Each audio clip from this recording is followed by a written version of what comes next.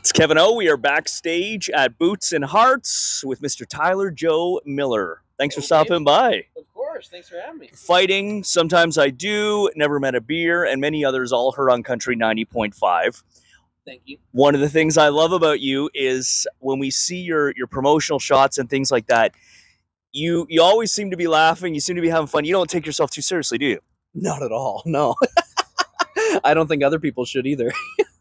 I love that though. Yeah, I'm kind of like a young Kris Kringle, you know? I'm just a jolly guy. And honestly, like after every show that me and the band do, like most of my band members have other full-time jobs. And like a couple years ago, I was, contracting and doing my full-time job while still trying to do this music thing. And so it's just like when we get to do this, like we always say best job in the world, And so for us, we're like, why wouldn't we be happy and laughing and just joking around on stage too? And like, I get to play with my best buddies in the whole world. Like my band is my best friends. And so, we just love that we get to do this and we're just having a good time with it. So, yeah. But before you did this, you had thoughts of getting into acting, or you did some acting, correct?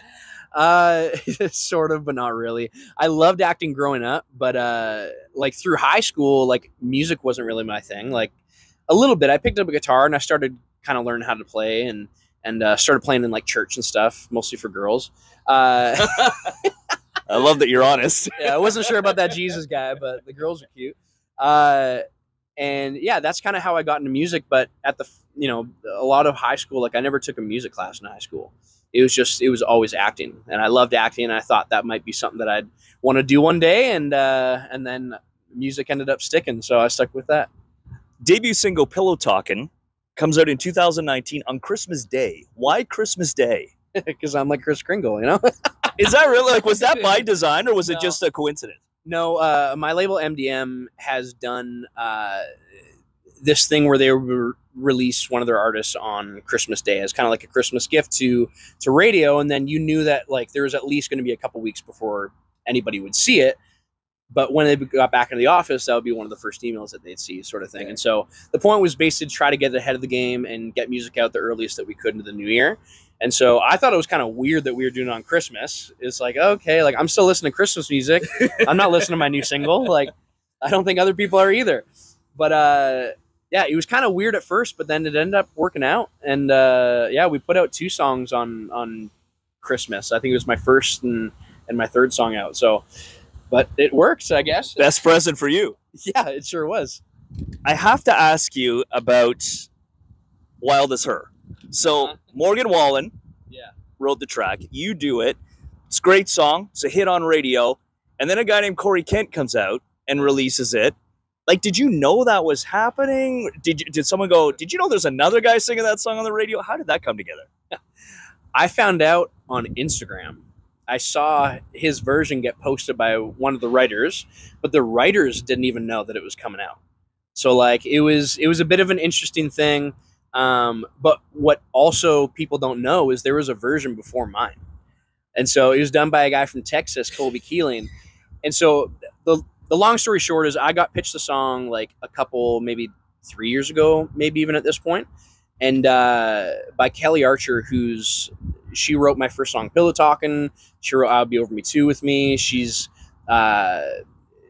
written Back Drinking Whiskey, another mine with me, and Wild as Her. And one of my songs that isn't a radio track was You'd Really Hate Me Now. She wrote that one as well.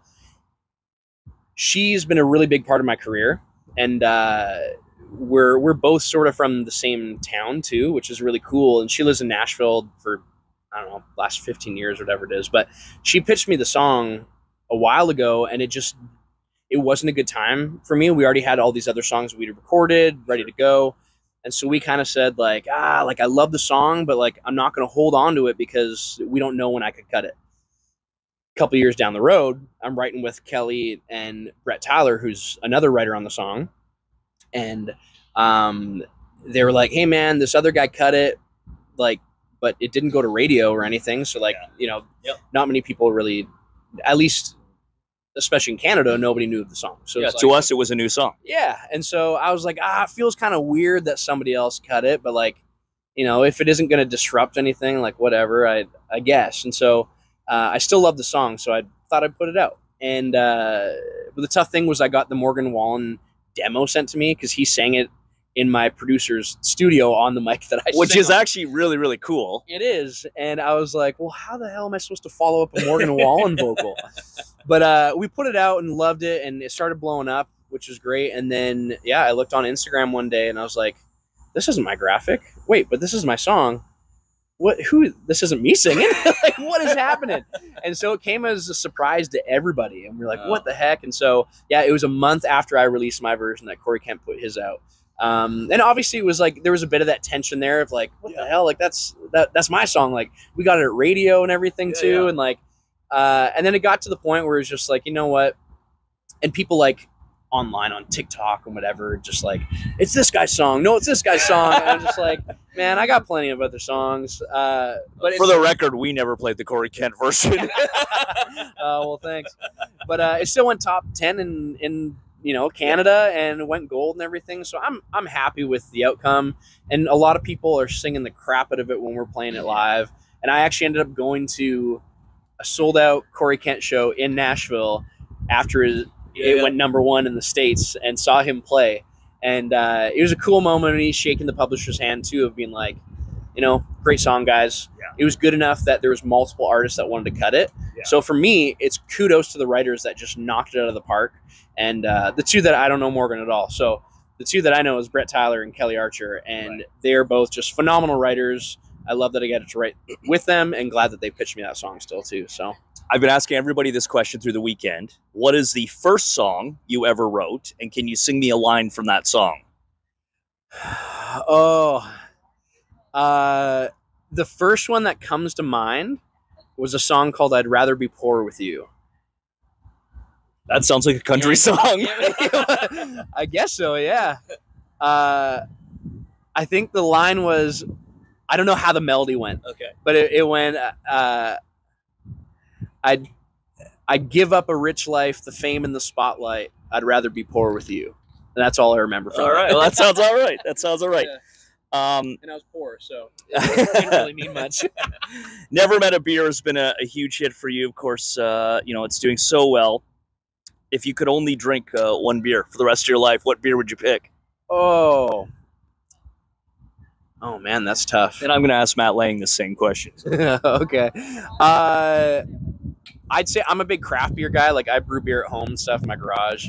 But there's a craft beer by my house I'm pretty loyal to it. Camp Beer Company. They're awesome. All their beers are good. I brew with them sometimes too, just for fun. But for just like a beer across the board that you can get anywhere and drink anytime, probably MGD. Good. Yeah. I mean, it's in the name, Miller. I mean, right. I think my great grandpa stirred it in a barrel or something.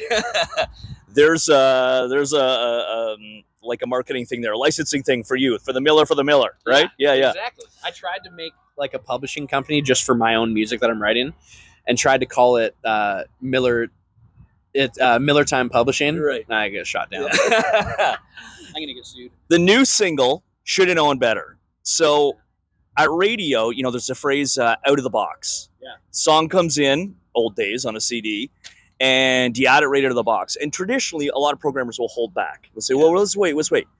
This is one of the few songs that we at Country 90.5 added out of the box. Wow. Because we heard that song and we said, first off, it's a great up-tempo summer track.